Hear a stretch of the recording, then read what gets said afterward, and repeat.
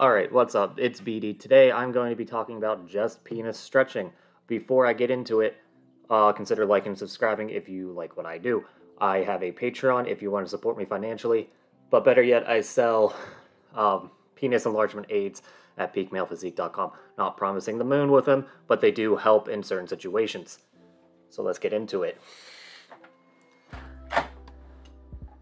To understand penis stretching, so penis stretching is just something you can do with your hands, so it's completely free. Basically, what we're doing is we are causing tiny bits of micro damage to the tissues of the penis, mainly the tunica albuginea, which is a connective sheath of tissue that the corpus cavernosum, the main erection chamber of the penis, presses against, and that's what gives you an erection. With these small degradations in tissue quality, your body signals a repair response. This is what causes these gains in size when you do these exercises. So, if you do this stretch every day, it's going to degrade a little bit more and a little bit more, and your body has to compensate for that chronic trauma, so to speak. And eventually, if you time these right, as in your sessions, you can get a net accrual of more tissue than previous, meaning you get a bigger dick in the process. Now, there are two separate ways you can make length gains. The first one I'm going to be talking about is much simpler, or not simpler, but faster than the next one. So first we're going to... Alright, so first thing I'm going to talk about is the suspensory ligament. The suspensory ligament holds the penis in place and gives the erection the ability to stick straight out. Otherwise, it would be flopping down like this. If you've seen certain penises that point straight down, they most likely had a surgery where the suspensory ligament was cut, and now they may appear longer, but that does not necessarily mean they are longer. They just... So if you have a high erection angle, meaning your penis points out like this, you will probably have more benefit than someone else whose erection angle is more like this, pointing downwards a bit. But everyone should probably work on their suspensory ligaments a bit. You have shaft elongation. Now this is a bit slower, but it is more... There's more gains to be made with this method. So basically, we are stretching the shaft out itself. So that would depend on the angle you are using. It takes longer, but again, there's significantly more gains to be made this way. So let's get into the technique. It's real simple. All you do is flaccid, not erect, like this dude, is you grab about a quarter of an inch, a centimeter below the glands, like so. And then you squeeze a bit and you pull out. Normally, it'd be one-handed, all right? But since it's a dildo, I have to hold it. And you pull out like this for about 10 to 30 seconds. Relax, and then do it again for multiple sets. Now, if you are circumcised like me, you are probably going to want to have your offhand push back a bit to keep the skin taut. This is just so you stretch the skin in both directions and it grows with the shaft.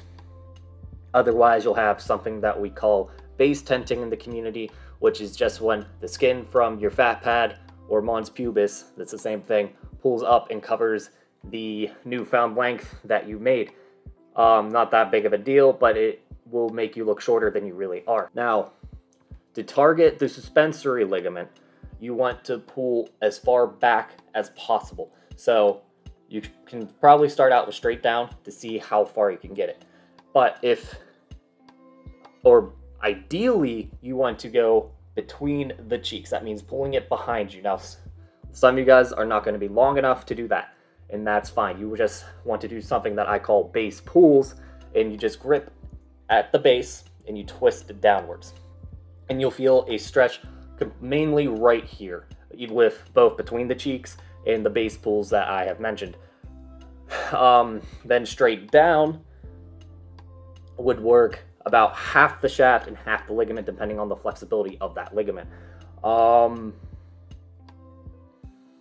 And then once you go straight out, the ligament is at a non-compromised position. So that way, all the force is being pulled onto the shaft.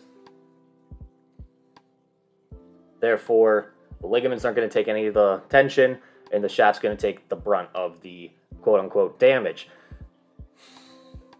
So, now, we used to say do straight up stretches as well, but I've noticed that it can cause a lot of strain on the pelvic floor. The pelvic floor is what controls your urination, ejaculation, and your ability to get an erection at some level. So, you're best off not going much higher than 15 degrees above, parallel to the floor. You can also do static left and static right. Now, this is flipped, so it's right for me. It looks like it's left for you on the camera.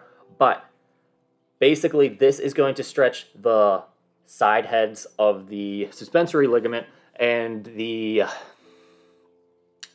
sides of the shaft. Now, you don't necessarily need to do this, but if you have, say, a pitch in one direction, so if your penis comes out slightly to the left or slightly to the right, you probably want to pull it in the opposite direction to correct for that. And then it can also help with peyronie's. All these stretches can help with curvature of the penis, but you are probably better off just doing straight out, and then there are other exercises you can add along to that to break up that fibrotic buildup to straighten out the penis. Okay, so notice how I said static. That means without movement. There is a relatively popular exercise called side to side. I do not recommend this because your penis is not designed for pendulum movements whatsoever. This is because that will put really weird stress on your pelvic floor. Your pelvic floor controls everything, like I said before. So if you strain your pelvic floor, you're going to develop something called hard flaccid, and it takes anywhere from 2 weeks to 4 months to resolve, depending on how significant the strain is. So keep it safe, keep it simple, and do the static stretches. I think that covers it, to be honest. Penis stretching is very simple. Ideally, if you're just starting out, you want about 20 minutes of stretching a day. So when I first started, I did this all in the shower at home. So as I scrubbed down, I'd use my offhand to stretch out my penis.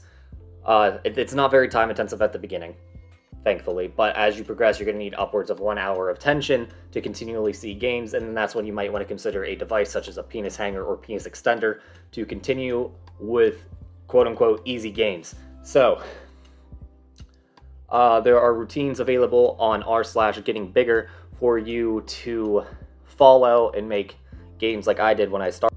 I'm going to wrap it up here. I hope you learned something. If you like what I do, consider liking and subscribing. If you want to support me financially, I have a Patreon, but better yet, Peak Male Physique for penis lotion and such. This is BD signing off.